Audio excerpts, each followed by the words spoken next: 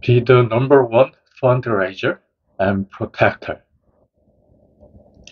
The CEO's financial responsibility. The report calls for CEOs are financial statements. Make the numbers is obvious advice, but making the numbers is just part of the CEO's job financially.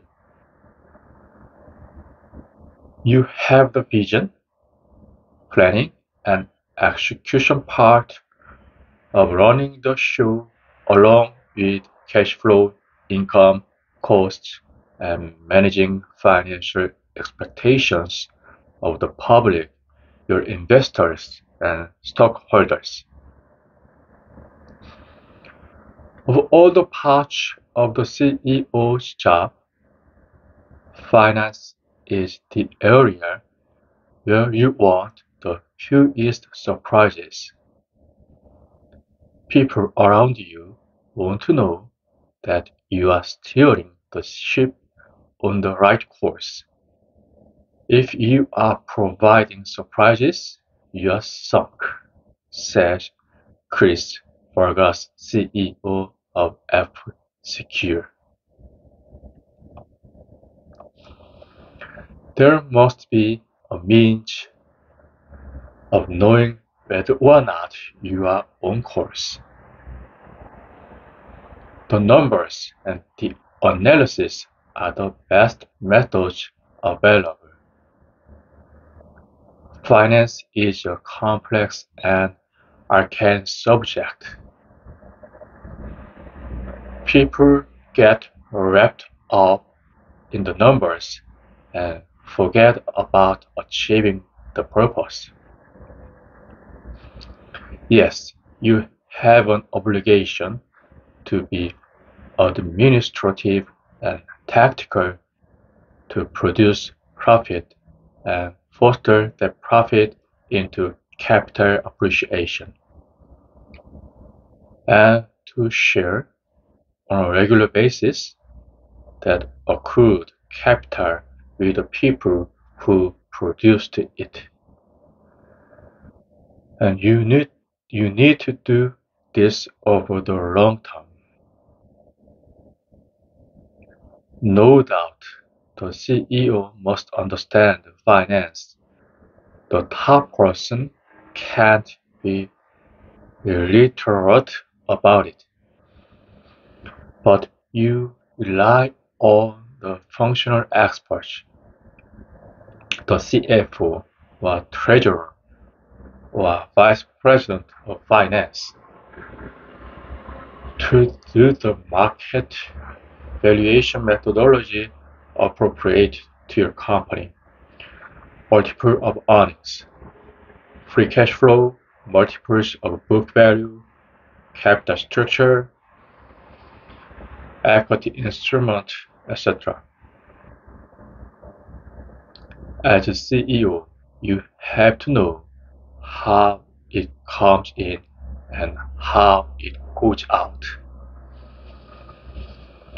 If you don't have a handle on the numbers, you don't have a hold on the business.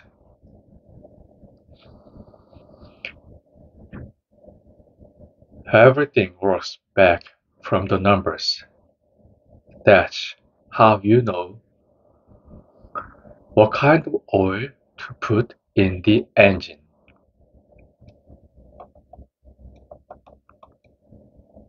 The financial reports. Understand the key indicators of your business profitability and liquidity. The company's balance sheet, income statement, and cash flow, including the footnotes. The details behind the numbers reflect the economic details of the business. By managing those details properly, you have the information that will enable you to determine if you are achieving the overall financial goals that have been established. The CEO looks at it from a satellite to catch the big stuff, then zooms into the detail, says Mike Trufant, CEO of G&M Marine Inc.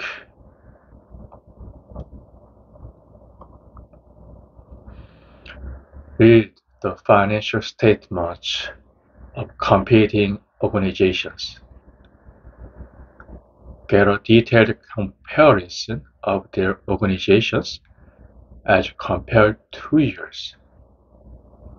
You can learn about the effectiveness of different strategies, success or failure of products and services, and see new opportunities.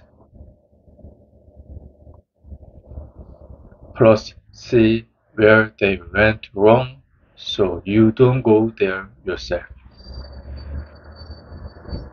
Ratio analysis is the key.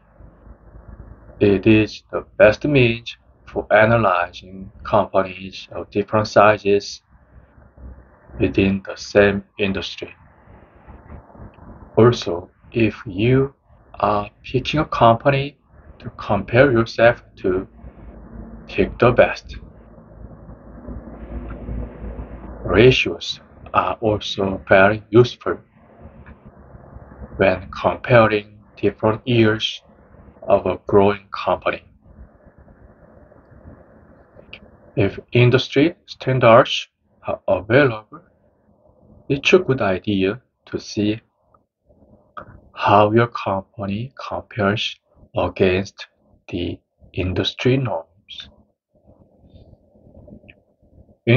Industry standards are useful because they smooth the effects of anomalies that may occur in just one or two cases.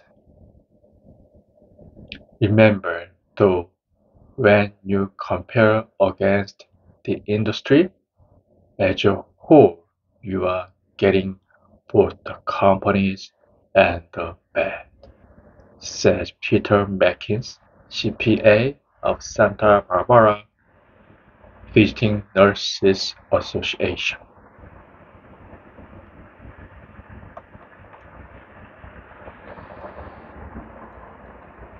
The CEO needs to know common sense areas like financial condition, accounting principles followed, controls put in place to protect assets, how money is not being wasted, and why things aren't overstated.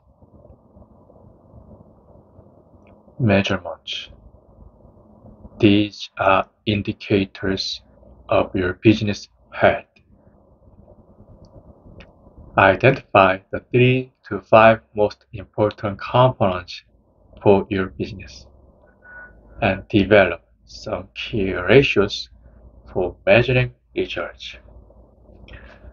Boil it down to 2 to 3 key ones, like expense ratios or return on investment versus a whole stable of them, and look at them regularly. Or have less than 15% accounts receivable over 90 days, or 85% long-term loyal customers to measure and compare on a regular basis.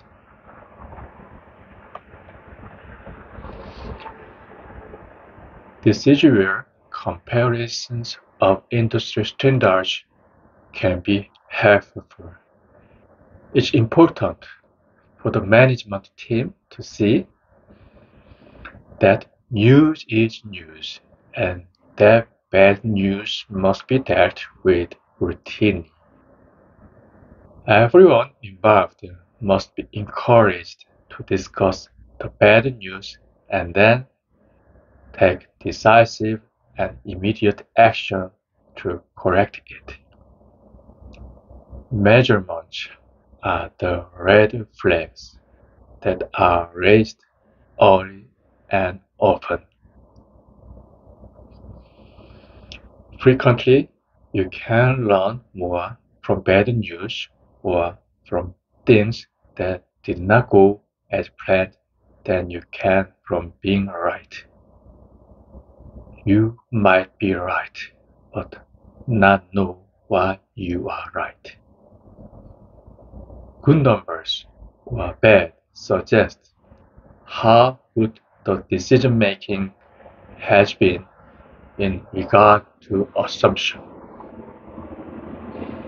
says Jeff Cunningham, chairman of iLife.com. If you have made good moves on assumptions, the numbers will reflect that. The CEO has to make those decisions and assumptions. If you have a simple economic model that makes sense for your organization and you understand it, you have a navigable tool. You don't need a lot of complicated measures because you can get bogged down by the minutiae and miss the big picture.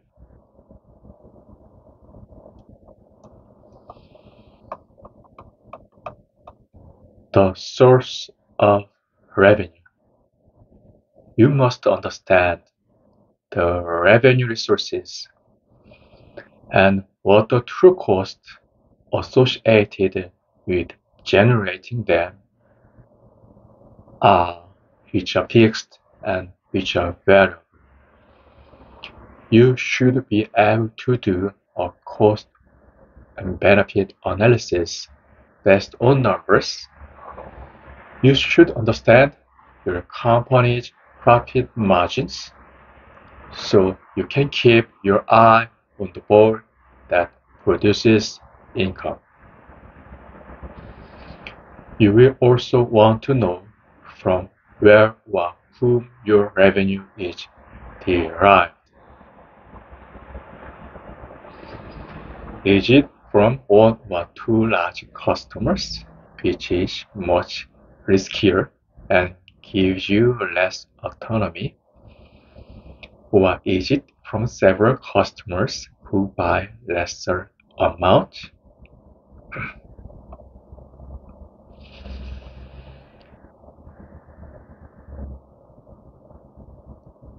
Have checks or measurements that constantly review what you can do more or less profitably. Consider the effects over the long term versus the short term. And always make sure more money comes in than goes out. Anytime anyone who reports to you fails, it's your failure. If you run out of money, it isn't the CFO's fault, says Kurt Carter, CEO of Carl Branson Inc. and America Inc. Expenses.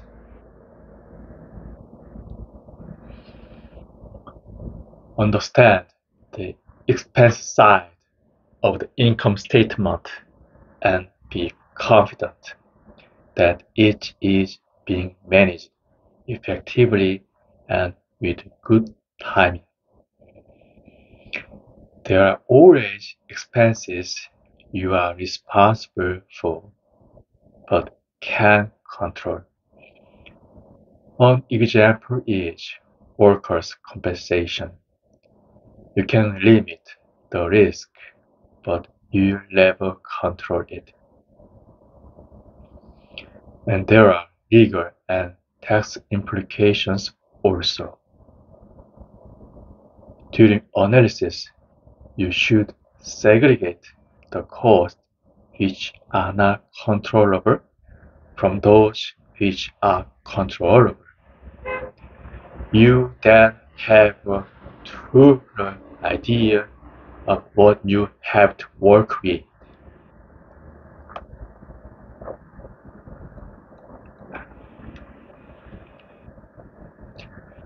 You do need to know the consequences of your action, the cost of what to do in a quick, responsive, flexible, and adaptable manner.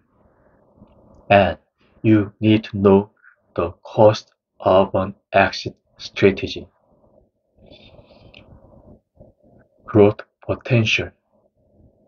I took this from a Walton professor in a course I attended on value creation. I preached it until I wrote ever since, says Win Williams, president of Planters Limited. The best CEO I know talk in these terms and they try to teach it because it isn't that hard and you'd sure like to have your organization help you. The purpose of business was cash from customer to investors. The job of management create value by facilitating that movement of cash. Create value by increasing revenues, decreasing expenses, decreasing cost of capital. There is no other way. Be able to evaluate new business opportunities, acquisitions, or partnerships. Have a general appreciation for depreciation, amortization, and tax impacts. You understand what is most important, and then you pray a lot, says one CEO. The areas where only the CEO can add value. With the financial indicators in hand, the CEO has to be able to interpret, analyze, make assumptions, set targets, and take action. You add value by your broad knowledge and experience. Apple was loaded with financial wizards but was going nowhere. Jobs stepped back in with his knowledge and experience, and the company had come back to life, says Hugh Sullivan, CPA.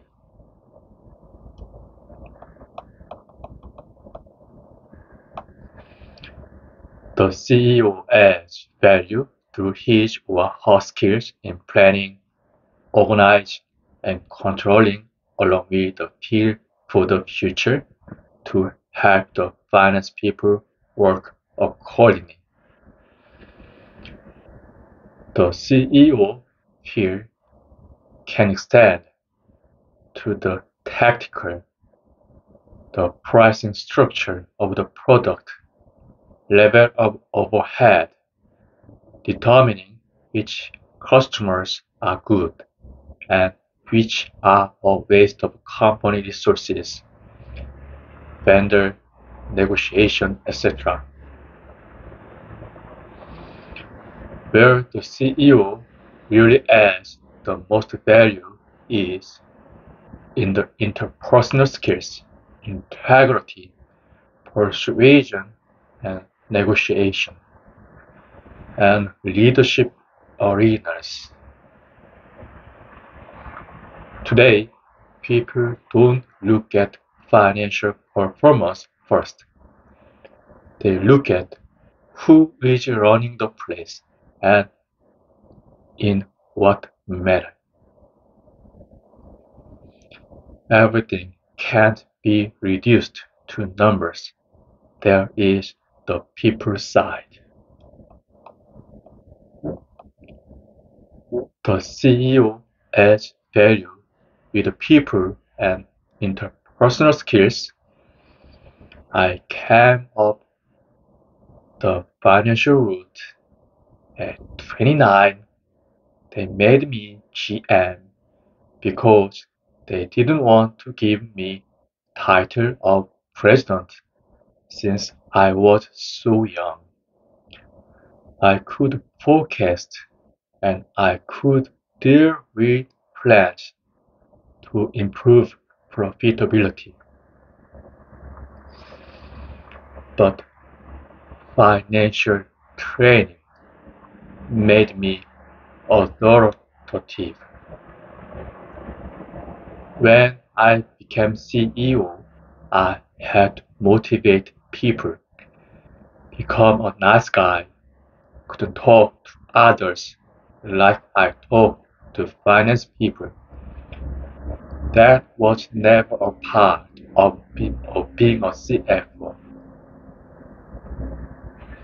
says Dave Horson, CEO of TriR Systems. Integrity adds value.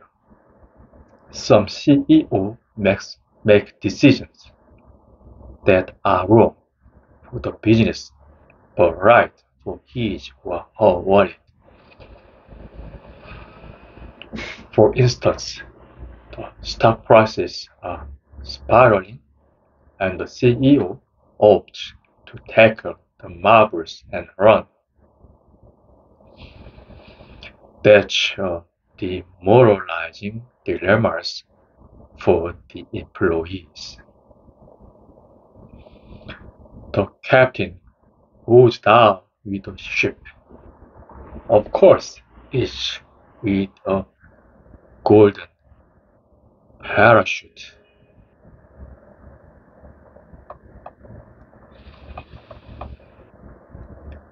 The CEO's ability to influence adds value by the type of people that are drawn to his or her circle. For example, the law firm and accounting firm the CEO hires. What do they bring to the table in terms of their resources and contacts in addition to their expertise? It's easier to attract a great management team if they see good people already involved. Then, with a great management team, they attract more money. Surround yourself with good people, sell them on your vision, and let them do their jobs.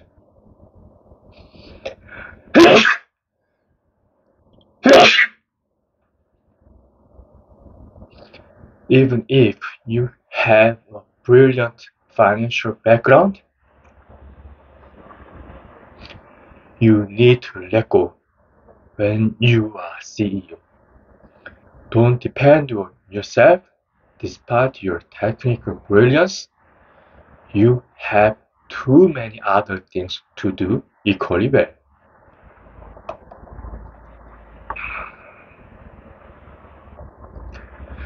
The technical expert. You must identify the one person or group you can trust to give an accurate analysis of the financial result and strategy. The person must have outstanding technical skills so that financial statements accurately reflect the performance of the company. The reflection of the results tells you what the analysis is more important because it tells you why, but that is sufficient. The person must also be above reproach ethically, rich with integrity, be impeccable in character, just like you are. Be an effective two-way communicator. Be a confident champion of the company, of the CEO's vision, and be able to turn it into action. Have common sense. Have a temperament and personal chemistry that works with the senior team. Be someone you trust. It's a bonus if the person also is a strategic visionary, has experience within the industry, has experience with the type of activities your organization is going through, such as raising capital or IPO, is recognized as a reputable expert, has a sense of urgency to get the right stuff done, is able to deal with day-to-day operations, information technology, and human resources.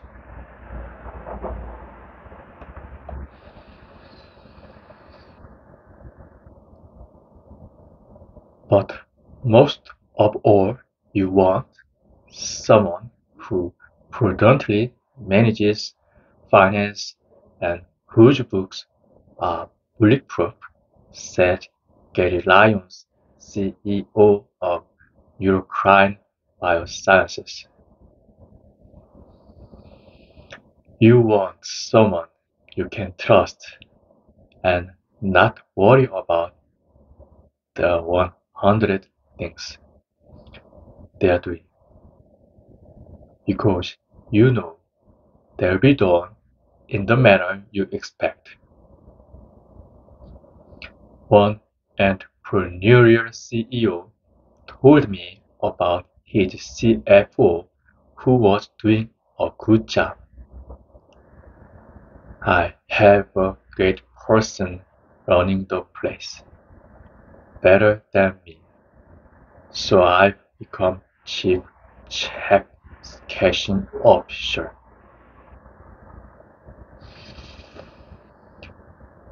The basic job of the CFO is to be totally skeptical as they manage money, get money, and hold money. No doubt, fiscal conservativeness is good for sustainability. Conservatism doesn't exactly fit the CEO profile we've discussed in this book, although one told me there used to be three parts to my job: get money, be a cheerleader, and say no. Now I'm devoted full time to say why should I say yes.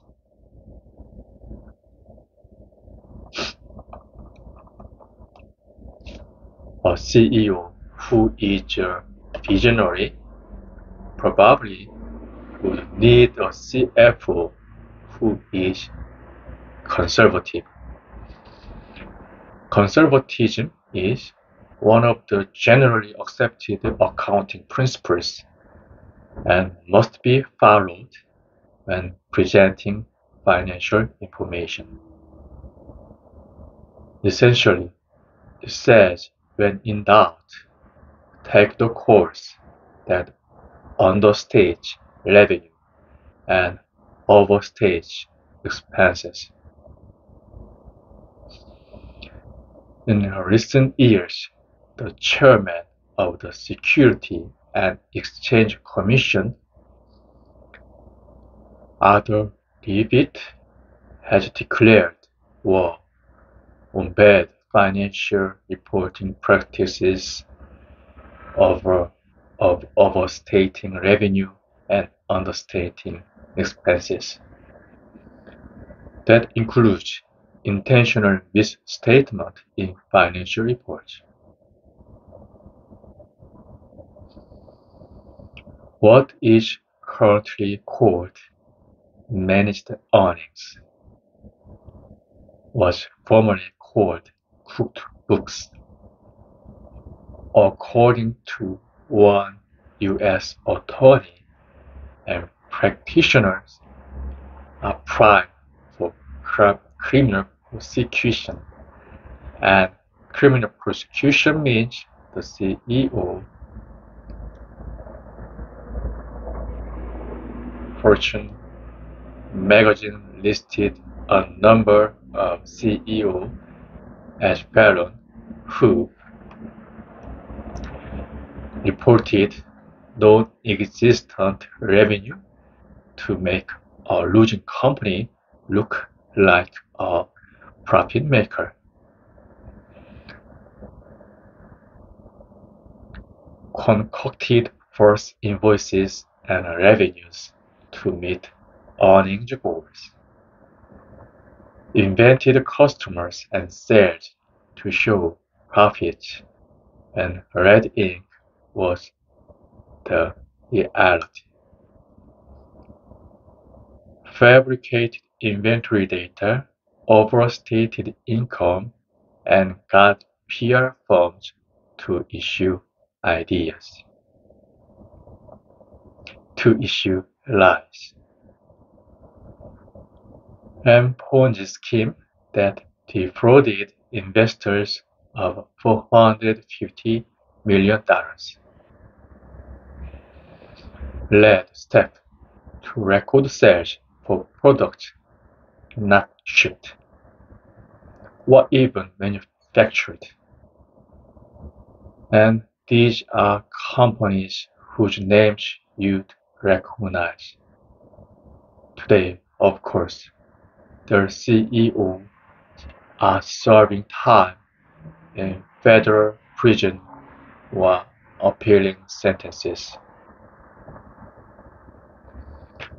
One CEO I interviewed told me about his early entrepreneurial days when he thought he'd cut corners and go without a CFO. He hired an officer manager who proceeded to, among other things, not send in the payroll taxes. The IRS wasn't happy with him. I learned a valuable lesson. You can go to jail without the right advice. Today, I have a CFO who is also CPA. He's worked for a large corporation and had his own business. It's nice security. Public or private companies. If you had a private company, you don't have to answer to as many people, whereas if you are public, you do. If you are private, you still have to manage expectation with lenders and private partners, and they are usually closer, probably involved day to day, and their reaction times to your decisions are faster. In a public company, the numbers and magnitude of investors can be vast. There's tremendous public scrutiny. You have the board, the shareholders, and the analysts and their predictions. Managing Wall Street is about managing what they will say. Wall Street is statistic crazed bulls with lots of specialized knowledge, desires of glitch, says one CEO. In a public company, you need to deliver on expectations, but you need a hot reputation too. One electric company manages from the balance sheet. They've done everything right financially for 40 quarters. There has been an improvement in net sales and return on investment, but Wall Street turned its back on that, and the stock price has suffered. They are nothing exciting or fancy. They are an old line of business. The CEO continuously makes the profit, but he hasn't been able to use Wall Street to keep up his stock price.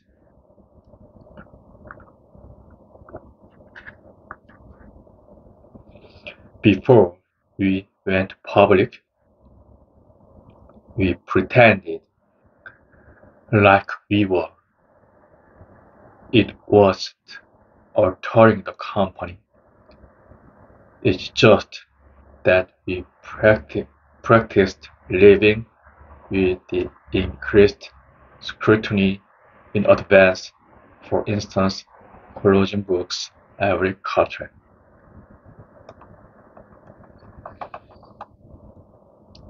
The CEO is the form, the CFO the substance.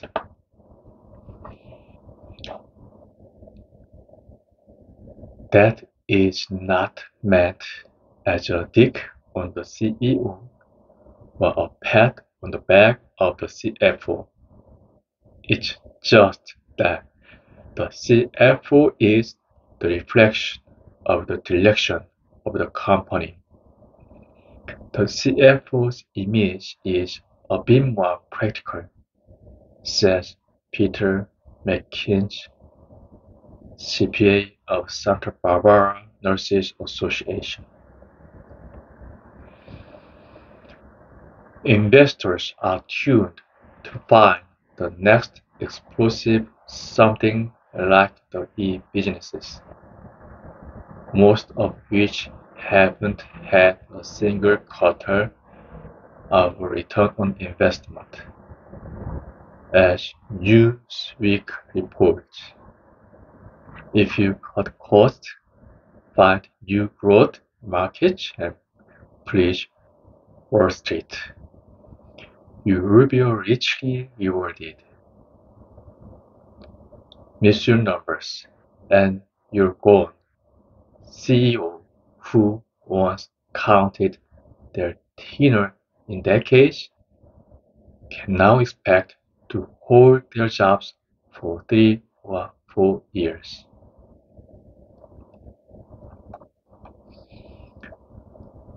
One CEO said, "You want a feeding frenzy. You want people afraid to be out of your deal." Some CEOs say they spend up to 75% of their time with matters regarding Wall Street, talking to analysts, talking with big shareholders, managing expectation.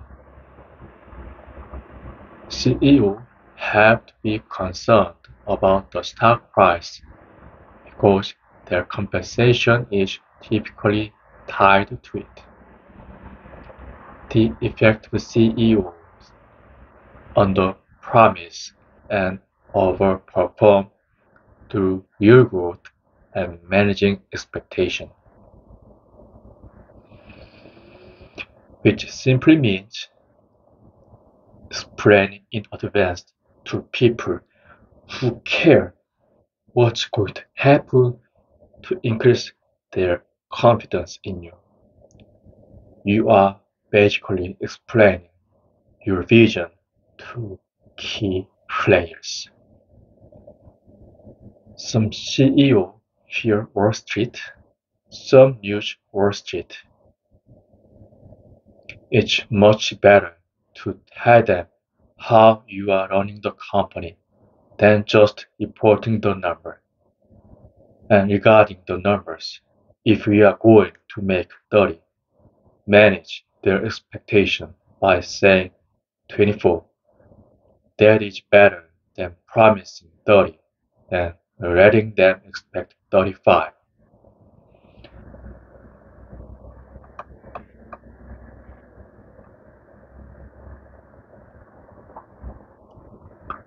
Provide a positive earnings surprise, never an unexpected negative. That's a sure way to generate a stock decrease. Now you have the e-business that don't fit the classic profit and loss issues. Recent history has shown you don't need to make a profit to get a good stock rating. Sure, net business revenue is priced, but profits are not factored in as heavily. They are, of course, nice, but it is expected that in order to build a subscriber base, you need to spend enormous sums of money on advertising and retention vehicles.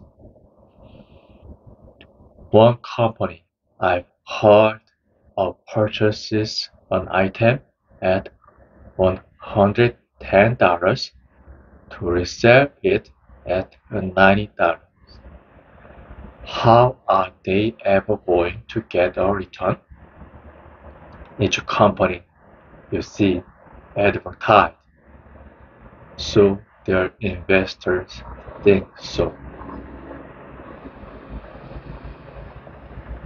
Today, whether right or wrong, this is an example of a shared vision. It takes a different type of CEO and CFO to deal with the fact that they aren't showing a profit, but their stock is spiraling up. Nonetheless, of course, these companies can't go on forever without making money, and just basing the value of the company on their stock. The most enjoyable part of the job is being the CEO of a public company.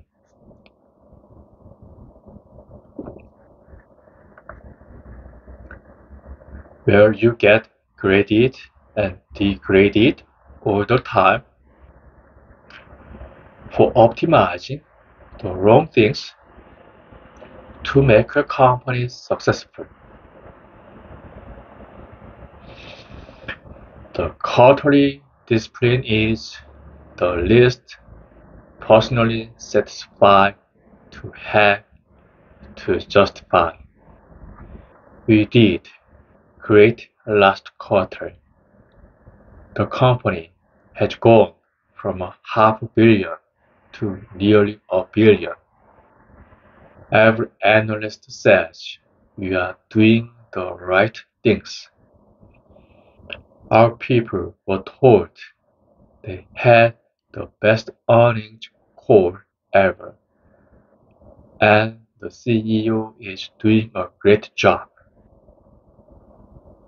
Then in their report, they said, sell the stock, and our stock went down 4 points. If I could take this private today, I would, and I'd double the growth rate, says one CEO I interviewed.